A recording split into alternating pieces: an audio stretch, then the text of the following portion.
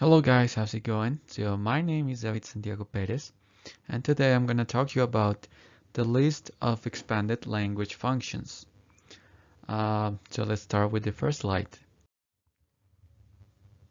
Okay, we have the first slide here, and the first expanded language function that we have is displacement. So displacement refers to the distance between the ideas and its source.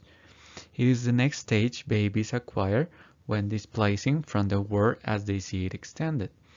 That is, an extension of themselves.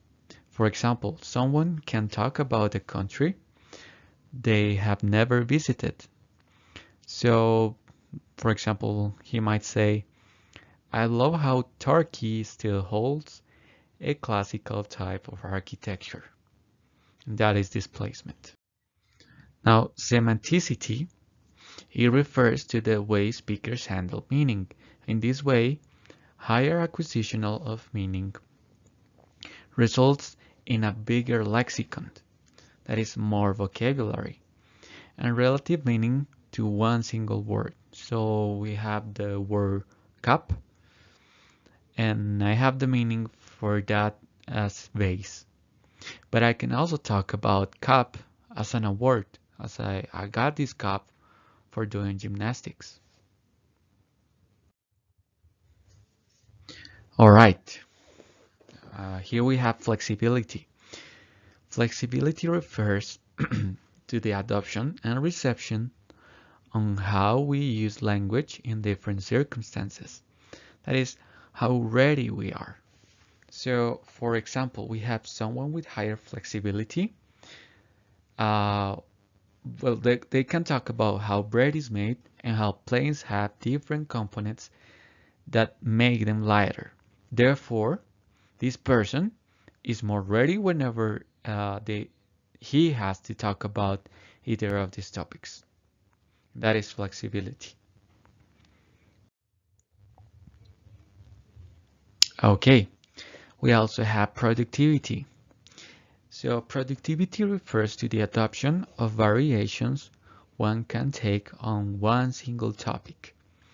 So my example here is a user with higher productivity can talk about as eloquently as he writes, in contrast with some people who cannot process language as good when they have to speak. So someone with higher productivity might be a very good writer and also a very good speaker, whereas someone with uh, a reduced form of productivity might be a good reader, but a bad listener. All right. We also have redundancy. So redundancy refers to the lack of of speci uh, specificity. I got it wrong here. It's a specificity. Let me just change it. Specificity. This is a T.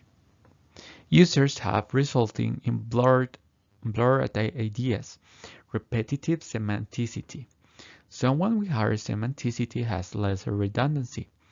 So for example, someone who has lesser semanticity and higher redundancy might say, my school is very good at teaching what teachers teach because they're good teachers. So you see how uh, every single of these phrases is talking about the same, but even though they're different words, they're talking about the same. So that is redundancy. That's it. Now let's continue. So uh, I wanted to continue with my references. These were from R. Wood, and the book is called Language Function, An Introduction to Pragmatic Assessment and Intervention for Higher Order Thinking and Better Literacy. Uh, that's it for today. I appreciate your time, and I'll see you in the next one.